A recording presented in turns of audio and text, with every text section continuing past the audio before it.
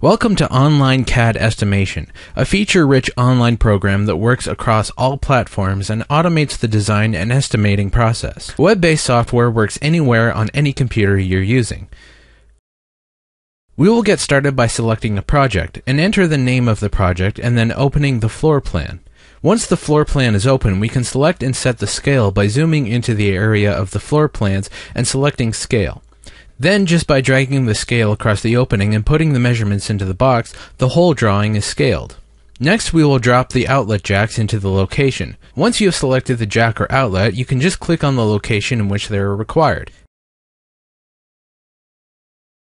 Next, we will drop the rack into its location by clicking from the Network section and selecting Rack and dropping it into the area. After we have selected the rack in position, we select the cable type to be installed from the drop-down menu and clicking on each outlet back to the rack for the cable installation. The software will calculate all the cable qualities from each outlet back to the racks. Next, we can label the rack from the properties and give the rack and each data jack its own label, ID, and IP address.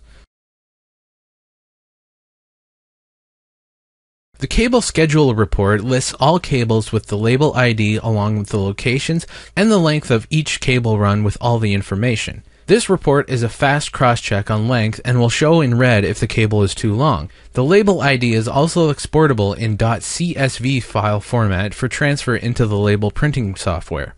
The auto-labeling feature will auto-assign a sequence to the data jacks on the installation and IP configuration, or it can be assigned your own number sequence.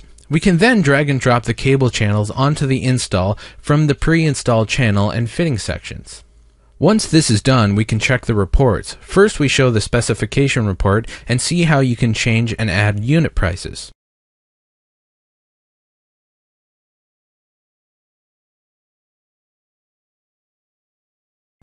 Estimation reports show a breakdown of the data installation in which the costs of the parts and labor can be changed or adjusted with the time required for the parts to be installed.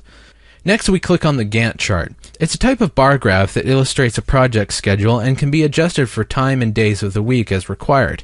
You can move job sections on the chart as required. We can then add a new product item if required via name, price, with quantity.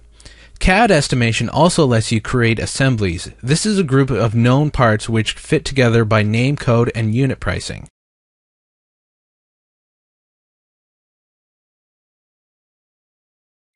We are ready to view the project in a 3D view, which can be moved around to check locations and show the customer how the project will look with the completed installation and reports.